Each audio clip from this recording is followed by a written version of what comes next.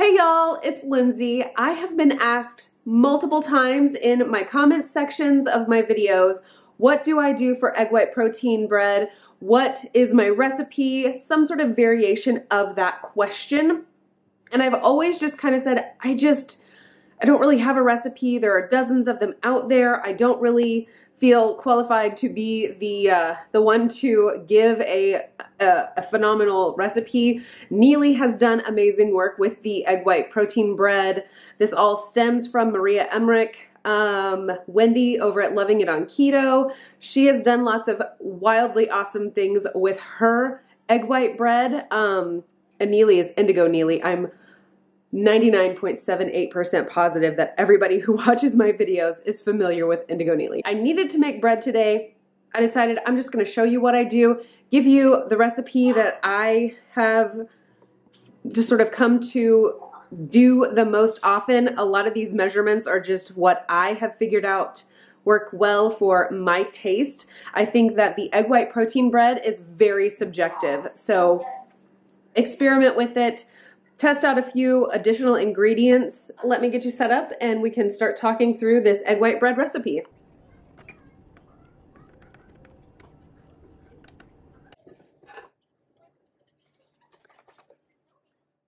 I'm going to add 368 grams of egg whites to my mixing bowl here. And then I'm going to swap my containers here and do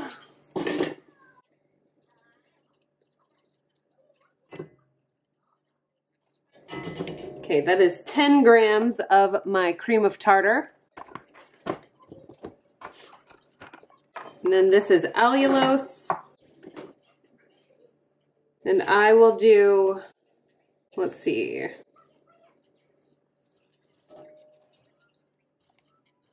okay, 25 grams of the allulose. And I'm not going to add my salt just yet or my other ingredients. I am going to take my whisk attachment for my KitchenAid mixer and just kind of integrate those two things before I place it in my stand mixer.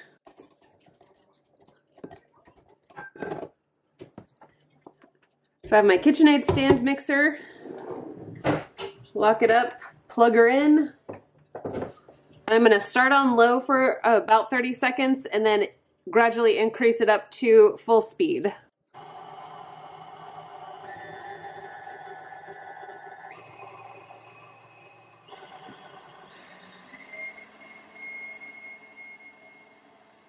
Now that I have that timer set for 5 minutes, I'm going to go ahead and line my bread pan with some parchment paper.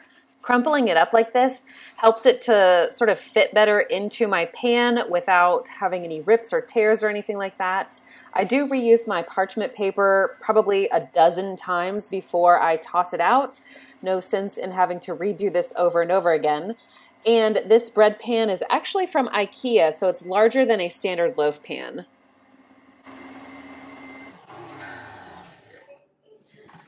All right, that was 5 minutes.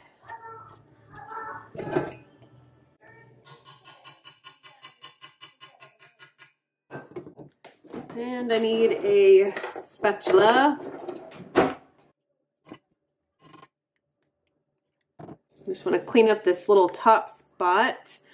I have found that sending my other ingredients through the KitchenAid mixer with this, the egg white protein powder, the whole egg powder, those things, it really creates too tough of a texture. And so I have gone to where I actually don't do that anymore. Instead, allow me to show you what I do instead. I'm gonna zero out my egg white protein powder here. If it will zero. Okay, I'm gonna do about 80 grams of protein, egg white protein powder. Not about, I am doing 80 grams. There's 74, let's get 6 more. There we go. exactly 80 grams of my egg white protein powder. That's about half a teaspoon of salt. Next up is some whole egg powder. I'm gonna zero that out. All right, I usually do 12 grams of egg white powder. That was 11, now I've got 12. And last but not least, some acacia fiber. I have found that I really like this particular fiber in general. So, that's exciting.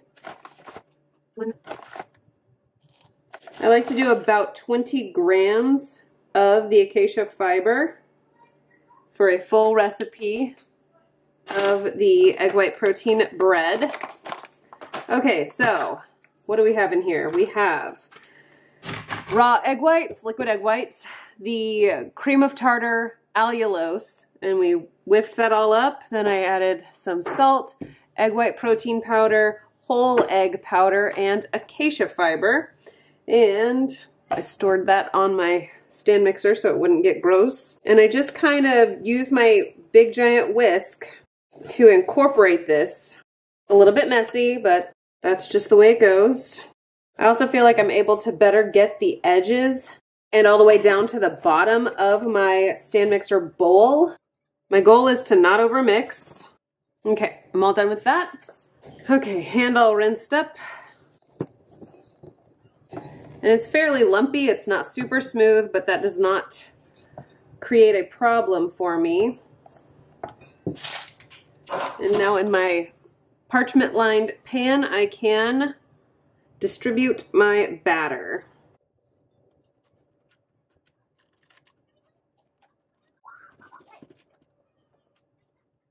Mine almost always looks super crackly on top. I've never been able to get like a perfectly smooth looking glossy almost kind of a top on mine, but it all comes out in the wash because it tastes the same. It tastes amazing, regardless of whether it is a beautiful slice of bread or a slightly less attractive slice of bread.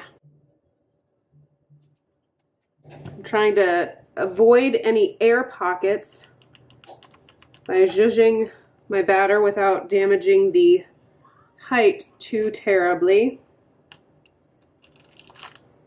I guess damaging is the wrong word. Compromising would have been the better word. This zone has a lot more white to it, which means that it wasn't quite as well incorporated, but it's kind of a balancing act between getting a perfectly even, smooth batter and losing your volume on your egg whites.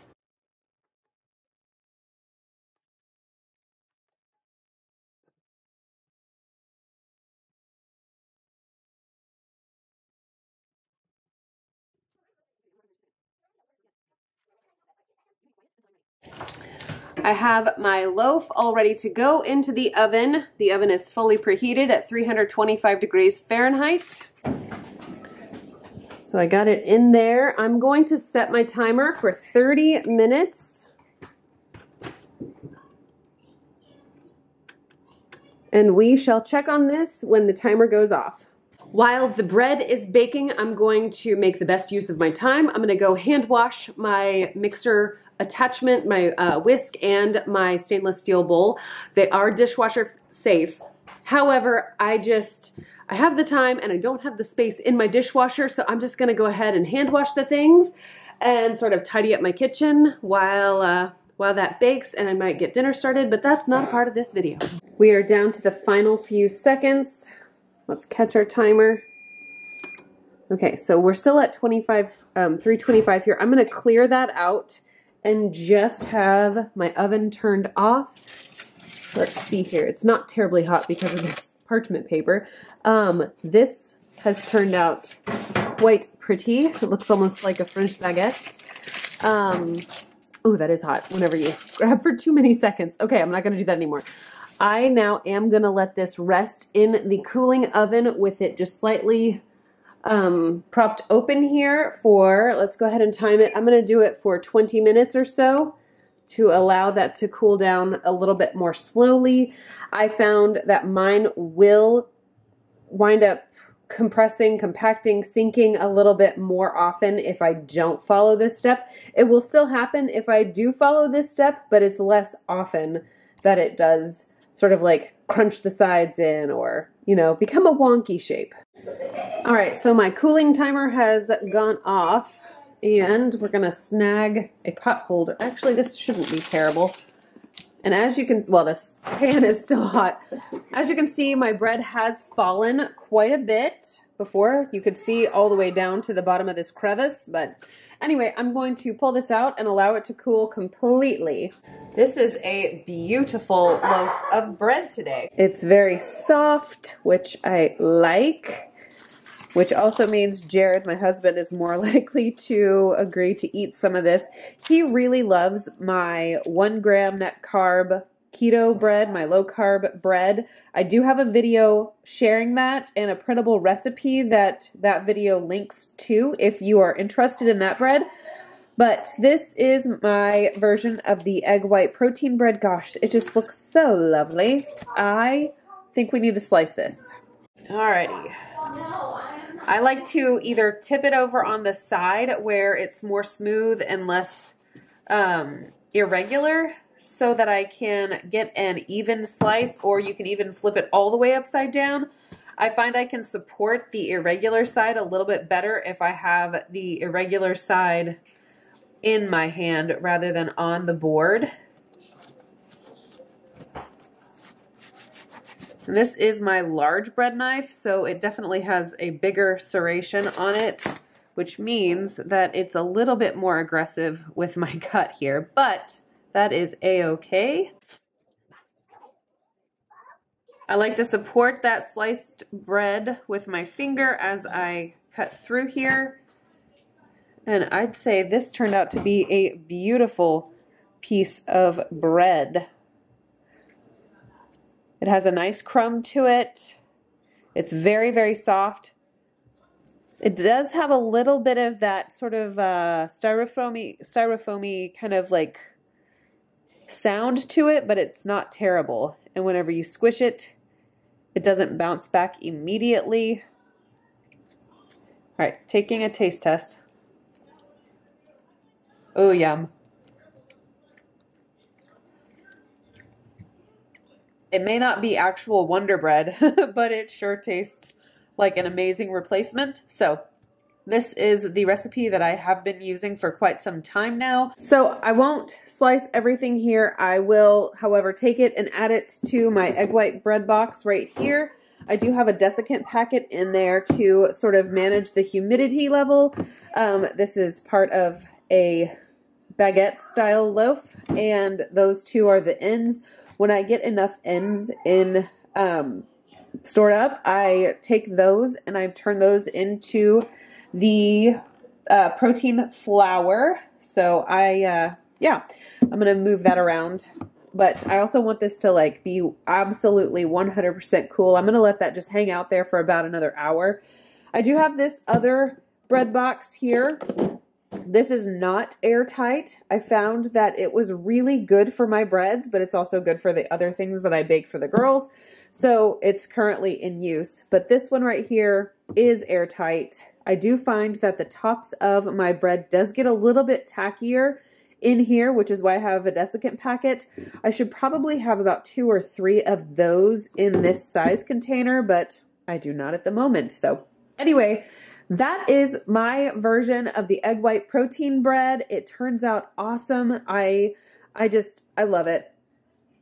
So good. Makes great toast. I shouldn't talk with my mouth full of bread. All right, that is all I have to share with you about my egg white protein bread. I think I will try to put a printable recipe over in the link down below for you so that you can print it off if you want to. This is one of those recipes where your mileage may vary. The humidity in your area may be different than mine. Your home humidity may be different. Your pans may be different. You just like, there are so many little tiny variables in this chemistry experiment that it's very difficult to pinpoint exactly what could go wrong or what improved things. It's just a lot of trial and error. And thus far, I've gotten the most consistent results with this specific recipe. And I also just have it embedded in my brain, so I don't really have to think about it whenever I go to make more bread. What else? I think that's all I got for you. I hope to see you in the next video.